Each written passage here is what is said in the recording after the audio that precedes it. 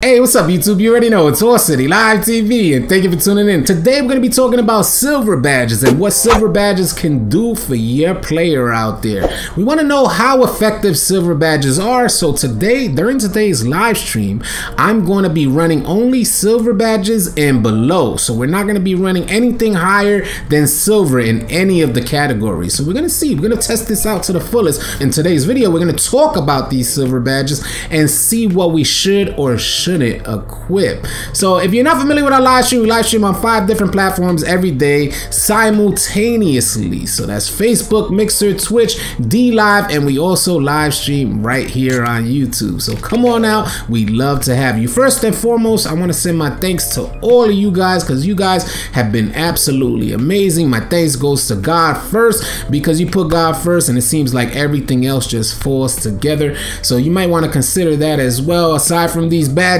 think of putting God first and all these badges might get aligned properly, or everything in your life might get aligned properly as well. We're going to get right into these badges. We're not going to waste any of you guys' time. We're going to go through each category and what I'm going to be running in today's live stream, and we're going to talk about these silver badges. So let's get right into silver badges. We're going to go into finishing. I'm running Acrobat on silver. I love the Acrobat badge. Recently, fairly recently, become a huge fan of the Acrobat badge. What I do want to say about Acrobat is it has a ton of layup animations that you wouldn't get otherwise. Point blank period. If you don't have the Acrobat badge on or equipped, you're not gonna get particular layup animations where he'll maneuver, he'll maneuver past the defense to kind of finish a layup. So I'm running Acrobat, consistent finisher. I'm gonna attempt to run consistent finisher on silver. My thoughts on consistent finisher is that it's been inconsistent. I've had it equipped at the highest level for the longest time and I would still miss layups. That may be due. Now I put consistent finisher in combination with Acrobat, Giant Slayer, Slithery, Pro Touch. I've done all sorts of combinations. Today we're gonna run all silver and below. So I'm gonna run consistent finisher on there and we're gonna see what happens during today's live stream. But if you run it on silver or below, please let me know how it's working out for you because we would love to hear from you. Contact finisher on silver. What do you guys think? I've only had this badge equipped on gold. I wouldn't ever go below it normally, but being that we want to test out these silver badges to the fullest and push their limits quite a bit, we're gonna go with contact finisher on silver and see what happens when it's combined with all of these other layup badges and see if it can help us out, because contact finisher is not only for dunks, it also helps for layups. We're gonna run Giant Slayer on bronze just because I want any additional help with finishing my layups. We're gonna see if that could help on bronze. Relentless finisher on silver. Listen, if you got Relentless Finisher, you may want to consider equipping it as high as it can go. Normally, I would run this on gold. Now, I've had mixed feelings throughout the year, throughout the cycle of 2K20 about Relentless Finisher, because Relentless Finisher, I was able to catch bodies without the badge equipped at all. But as far as on a consistent basis, it wasn't there, and I wanted to finish more consistently. And Relentless Finisher, from what I've noticed, especially after patch 10, is that Relentless Finisher seems to help me out. So I've been running it on gold. You guys may want to consider that as well. Pro Touch I'm running as well. Pro Touch on silver. Now again, I have mixed feelings about Pro Touch. At times, the combination between Pro Touch and consistent finisher have been absolutely goated for me at times.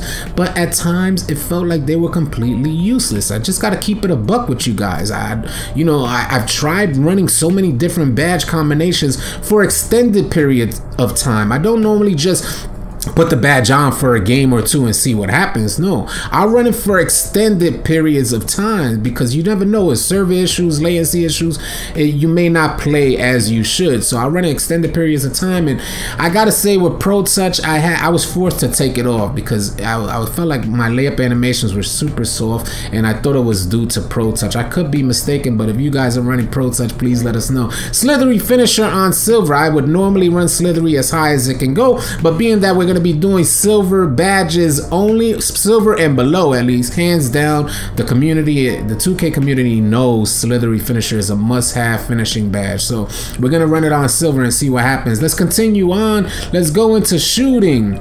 Catch and shoot silver, corner specialist silver, green machine bronze, deadeye bronze, hot zone hunter bronze, range extender bronze, quick draw bronze. Catch and shoot on silver. Now the homie it's propaganda. He set me up with this badge setup. This is actually what I've been running. My badges could go up to gold, but I've only been running this particular badge setup, and I got that from the homie It's Propaganda. So you may want to consider a badge setup like this. This is what I run on a daily basis. Now, I'm not a lights out type of shooter. I'm a two-way slashing playmaker, but I want to hit some shots, and I'm fairly comfortable with this badge setup currently. Now, if I have to adjust these or you know, increase some of the badge levels, I will let you guys know. I promise I will let you guys know and see what works out better. But currently that's what I'm running, and that's what we're gonna run on today's live stream as well. Playmaking badges. Now this is where everything gets interesting.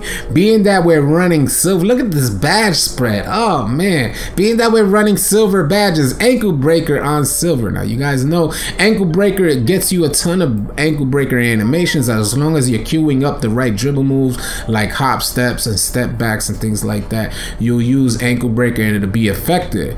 Bailout. If you guys are not familiar with bailout, you might want to see what Ticino's doing with the bailout badge. He is killing them with the, I mean, he's throwing alley-oops off of fake jump shots. So he's gonna jump up in the air and then throw an alley-oop right from that.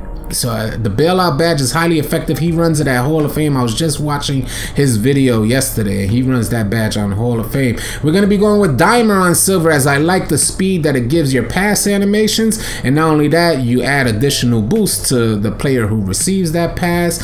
Handles for days on silver, a badge I would normally equip at the highest level, but being that we're doing silver and below, I got handles for days on silver. Handles for days, one thing I want to mention about that is that it also allows you to, it gives you the ability to queue up. If you take off handles for days or lower it, you'll know that you can't queue up the next dribble move in your animation as quickly as you would want to if you equip the handles for days at a higher level. And not only that, you run out of energy super quick. Your energy gets dwindled down super quick when you don't have handles for days. So you got a couple of moves and you got to make something happen.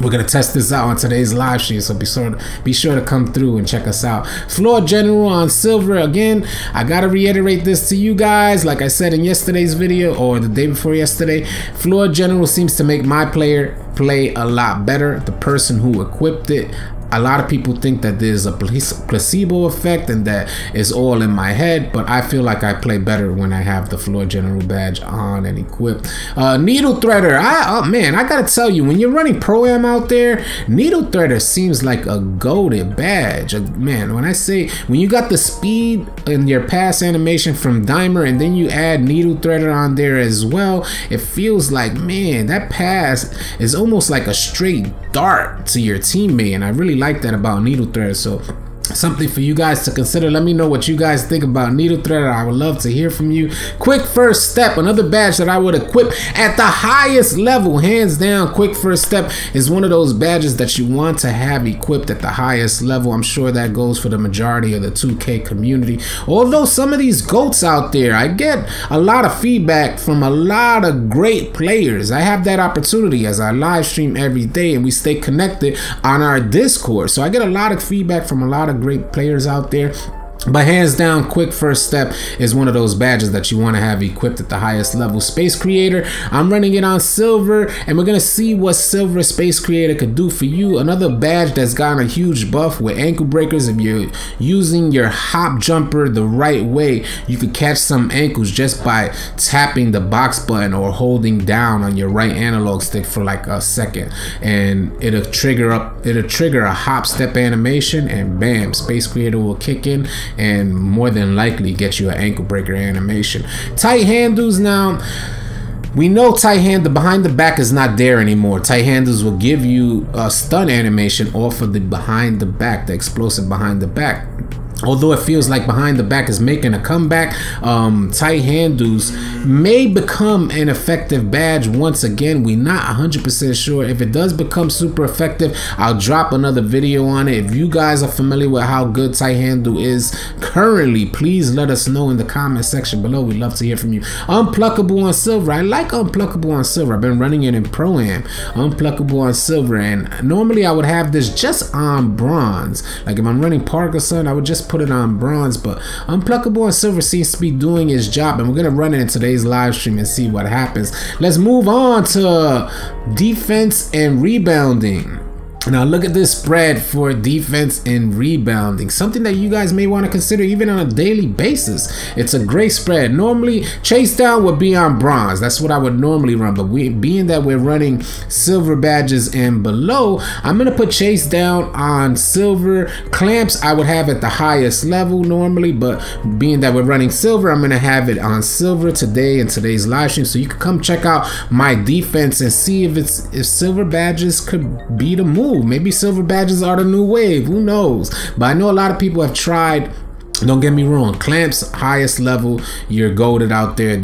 It would not hurt your player. I normally run the clamps badge on gold just to help with my badge spread, but intimidator I'm going to be running on silver. And in recent, being that after patch 10, shooting has seemed to have gone a huge buff. People are hitting highly contested shots, and I'm wondering if this is due to me having only a silver intimidator. I'm thinking I may want to increase this on a regular basis, but we're gonna see. Today we're gonna test it on, we've been running this badge on silver actually, but today we're gonna test it in combination with all of these other silver badges. Pickpocket on silver.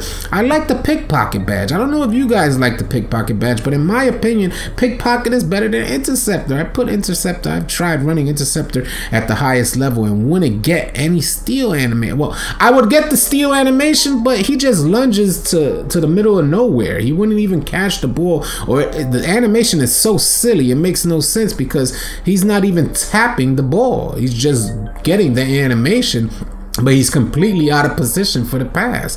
So that's what I noticed with interceptor. So I've been running pickpocket. I haven't run interceptor in quite a while because I didn't like what I was seeing out there. Pick dodger. I like the pick dodger badge, man. If you guys are not familiar with pick dodger, you may want to consider equipping it on your player, especially if you're a perimeter type of player getting hit with brick wall screens.